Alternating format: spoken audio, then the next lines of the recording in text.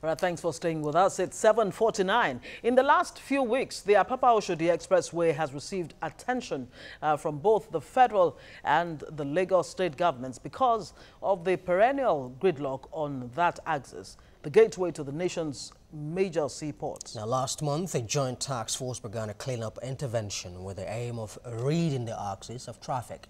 Trailers and trucks were removed and relocated, and the service lane was cleared to ease the flow of traffic. So how is the situation at the moment? Well, that's a question we want to pose to our guests in the studio at the moment. That's who are they? Right, yes, they are, of course, first there's the President Association of Maritime Truck Owners, Chief Remi Ogungbemi. Thank you so much for joining us. Happy day. Yes, indeed. And Ralph Agbogu, National PRO, National Council of Managing Directors of Customs Licensed Agents. Thank you so much for joining us, gentlemen. Thank you. Good morning. All right, let me begin with you, Chief Ogungbemi. Of course, this you are really affected by goings-on in that Apapa Oshodi Expressway. But what exactly can you tell us about the extent of work that has gone on? Because we hear you had threatened to go on strike, but you've decided otherwise now because you seem to be impressed. But what's the reason for the situation now? Well, thank you very much. Yeah. You said that we're threatening to go on strike. We don't even go on strike. Rather, we have been withdrawing our services, not that we go on strike. And of recent, we did not even withdraw our services. It is the services that withdraw everybody from the service as a result of the ugly perennial traffic, as a result of the gridlock, and so many other things coupled together with the operation. So, now as National Council of Managing Directors of Customs and Licensed Agents, what do you see at the moment of the work that is going on in terms of trying to ensure that that axis is rid of the gridlock that we usually know that place up for? Oh, well, yeah, work is going on. But then I see it as a cosmetic approach. Cosmetic approach for what is going on now. And why do you see it? Why do you see it as cosmetic approach? Cosmetic approach in the sense that government has not put a framework that will give this a lasting solution. So when you talk about the framework, what kind of framework do you want the government to put in place to ensure? Because we know that this is not the first time that we have been talking about the gridlock at the Apapa axis. It's been long time ago. As one who operates within the region, what type of framework do you expect the government to put in place to ensure that we find lasting solution to the problem? Okay. There are what is called holding bay, like my colleague has just said.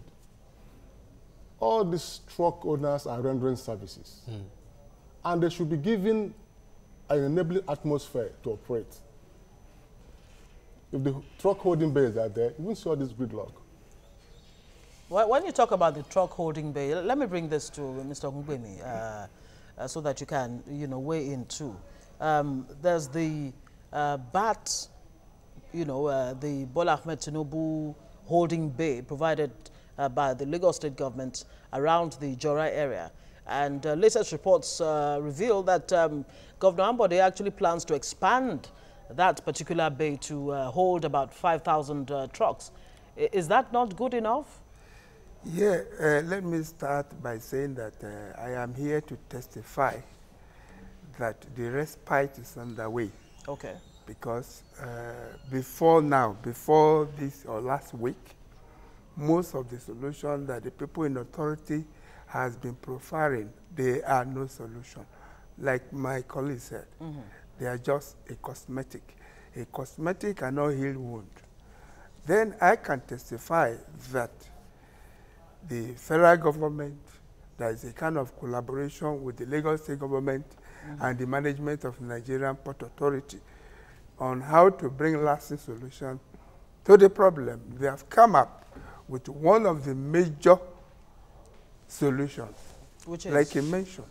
Now, they have agreed to work together, the three trials of government, to work together to provide a place that will serve as a truck terminal for trucks that are operating in the port. Then, previously, what I've been saying is that the owners of the trucks own their truck. They should go and look for where to park their trucks. That is why they have not been getting it right. Now I want to believe that they have gotten it right, and the respite is underway. Then on Sunday, this very last Sunday, His Excellency, Governor of Lagos State, came to Abat, that is Asiwaju Bola Ahmed Tinubu Truck Park at Urele White Sand, to flag off the reconstruction and expansion of that terminal so that it will accommodate more trucks, minimum of 1,000 trucks, especially trucks that are carrying container.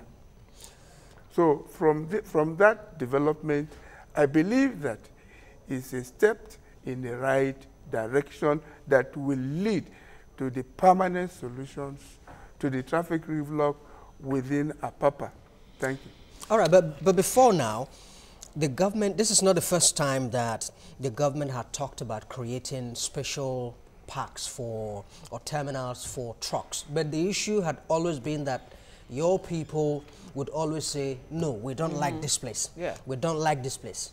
Almost to a point of blackmailing the government. Well, I am in a position to let you know the truth of the whole issue. Okay. Then that statement, I will regard it as your own opinion, of which you are entitled to. I want you to know that all those... But those are the facts. I mean, it's not our opinion, because really we're not even here to put out any opinion. Several times in the past, when government has provided, such palliatives, you may say it is cosmetic or it is even temporary and not, far-reaching enough. But then again, you have a situation where truck drivers or owners of trucks say, no, lack of cooperation. I am here to give you the true position. Okay, what is the true position now? Please take it from me. It is the person that wears the shoe know how and where the shoe pinches. Am I right? Yes, absolutely. So, saying that government has provided a place and the truckers refuse to go, I say that it is your opinion of which you are entitled to. What is the true position? The true position, or let me ask you, can you point to a place that has been provided and the truckers refuse to go there? That is one question. And again, I want to let you know that most of those information or you have been hearing has been on paper. What they say, Aisha said, than done. So His Excellency have just come up with a pragmatic way of addressing issues, not just talking for talking's sake. He was there on ground to flag off the rehabilitation and expansion. It has never happened like that before. Okay. If you have heard of any place provided, I must tell you that it is on paper. No place is provided. That is the truth. And if you say I'm wrong, please mention the place or tell me the place. Without even moving out from your premises, I will call my member to go there and park. How can somebody say he got a place where he can park conveniently and he will prefer to stay on the road, where he will not eat well, where he will not sleep well, where he will not take his bath, where vendors are there to vandalize, where street urchins are there to take over, collect his money, his phone? It's not true that they provide a place. Okay, that point well taken, but I don't want to believe that before now the government has not tried to do anything at all whatsoever, whether at the state level or even at the federal government level. But that's not really the point now. We have less than a minute, of course, to bring you the news update. We will continue this discussion as soon as we return from giving our viewers the news update. We'll take a very short break, and when we come back, it will be time for the update. Stay with us.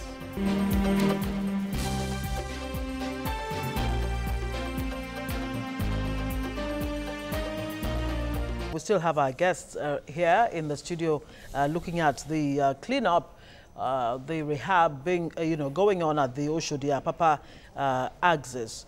Of course, the state of that area has affected businesses over the years. But thankfully, it looks like some remediation efforts are being made by the state government. Ralph Ogbogo is here with us, and Chief Remi Ogungbemi right here with us. Let me come to you, Mr. Ogbogo, the National PRO of Council of Managing Directors.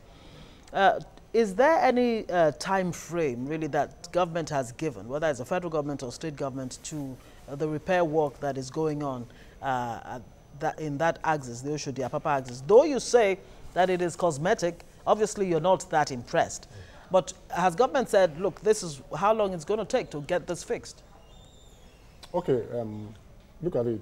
We need to have an institution upon which this thing is rested. And once there's something like that, this thing can be checkmated. You see, the problem we are going through now is as a result of concession of the ports. These are the technical areas government didn't take care of before concessioning the ports. And this is what is happening. I will tell you, we saw this about 7 years ago. National Council has been making representation, writing that this thing will happen. Because now, think of it. In First Gate, that's what it's called Trailer Park. It's called Abuja. That's where these people park. Before now? Before now. Okay. Across the other side. Who provided that park? MPA. Okay. Now, when they concessioned the ports, the terminals took over. And these people have no holding bay. And that's why they roam the street. And this thing is a very big problem. Do you talk of environmental pollution? These people that park the trucks along the road, they bath. They defecate. Right there. All on the roads. Makes a nonsense of everywhere. You can't even access it. It's a very big problem. Now, what we are saying is this. MPA should have taken care of these things earlier. You're talking about containers, trucks carrying containers. Talk about tankers itself. There are tank farms all over the area. The container trailers are competing with tanker drivers. So the road, like I said, is cosmetic approach because this thing has not been checkmated very well. Have you? Now, initially, the Aswaji Park at Ijora is meant for tanker drivers. Container drivers, are they taken care of? If you go to Eric Moore, they are lined up everywhere. So there should be a legalistic framework to make this thing work. So if you still maintain your position that the approach at the moment is cosmetic, he has just said, well, it's a fine approach to creating a lasting solution to the problem that we have on hand. So if you continue to say that it is cosmetic, what would be your own solution then? Okay. My solution is this. For the immediate, there are abundant terminals within the Apapa think tank axis. But the problem is that I see conspiracy between the terminal operators and shipping companies to undermine what the government is doing. And I don't think MPA has looked into this, because I remember the last time we met, we pointed this as one of the highlights. Another problem again, you don't forget the issue of tramping. Which is? Tramping. You blame the transport owners too. What is the tramping? Tramping is, nobody has, at that moment, you have no business being on the road there, but you'll be there. You see some dismantle the engine, doing the engine along the road. This is what is called liners routine. Because they're shuttling, looking for scavenging, looking for patronage. But there should be a law that guides these things. If you have no business being on the road, get out of the road. So who should intervene, in that area of providing some kind of law? Is it, I mean, are you saying there's no system within the maritime or truck owners or tanker owners and all of that, a system that helps to self-regulate? Thank you. Is that what you're saying? Yes, I also want to start from where he stopped. Yes. You see, there is no system that regulates the movement of these trucks. That is why you see all the trucks coming to port direction at the same time. And all these trucks cannot be attended to at the same time. That's why I'm also clamoring. I've been an apostle of a system that will regulate. How? Before trucks can leave any park or anywhere it's coming from, he must have received an alert that today it is your turn to come and load. Not just today, what time of the day. Is it morning hour? Is it afternoon? Is it evening? Is it even night? But as I speak, there's no regulation, which means it is how closer to the port that will determine how and when to load. But however, I'm also impressed because they have started getting the message. Even His Excellency mentioned it during the flagging off, that arrangement is on to start using a call-up system, a system that will regulate the movement of these trucks, so that all the trucks will not just be coming at the same time. I said it earlier that journey of 100 miles started with a step. With the flagging off of the expansion and rehabilitations of a park, I believe it's a beginning, it's a right step in the right direction. By the time that is completed, they will now go for the second issue, which is a call-up, a system that will, every operators in the port will be on the system. Okay. Well, Ralph Agbogu, please.